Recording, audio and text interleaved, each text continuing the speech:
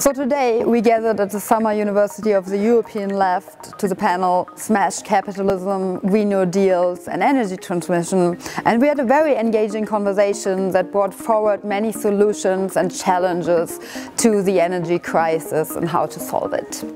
I think the main issues that came up was how a public system, a public pathway approach to energy transition can unite the left and unite the movements around the left in a way that we can actually have a realistic, plausible approach to energy transition that can address the climate emergency.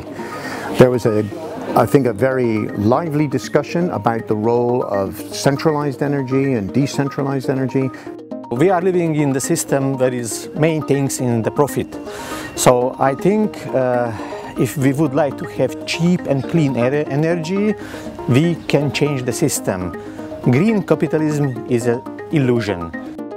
But together as a movement, we are raising our technical literacy and beginning to understand what can work, what is more problematical, and how we in the left can organize in a way that can offer a real solution to the climate emergency and also achieve the social ambition and aspirations of the Green New Deal in its best form. So I think we made a lot of progress today with our panel.